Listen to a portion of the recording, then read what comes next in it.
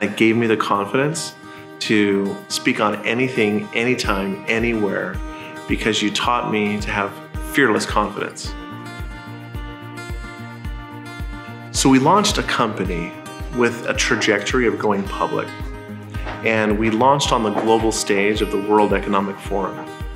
And my media advisor said, "Randy, you're not ready for the media.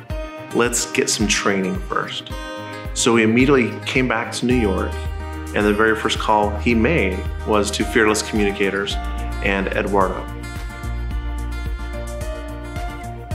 At first, when you were putting me into those experiences of training my voice, the shakes, the articulation, the enunciation, it was very difficult for me.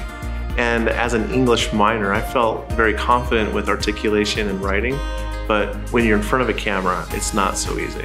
And Eduardo made it easy by breaking it back down into very specific building blocks of a story arc, storylines, and just anticipating the questions. The little secret is I wasn't ready at all. I was dealing with taxes that are due on Monday. I was dealing with the annual meeting, the annual green papers, all of this stuff. And then of course we had trainings this week prior to the annual meeting. I had no time, I had no personal time. Multiple all-nighters this week. And this morning when I showed up, total confidence, ice cold veins.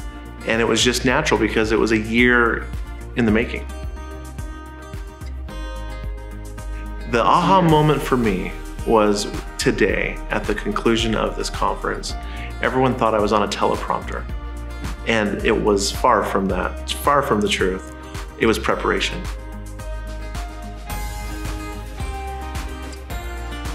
It was strange. It was uncomfortable.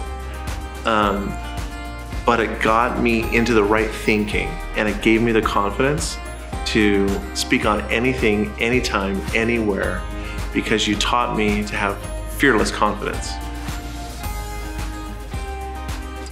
Oh my gosh, Eduardo and I have had so much fun.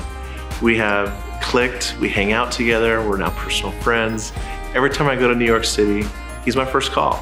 And that is unusual with a working relationship.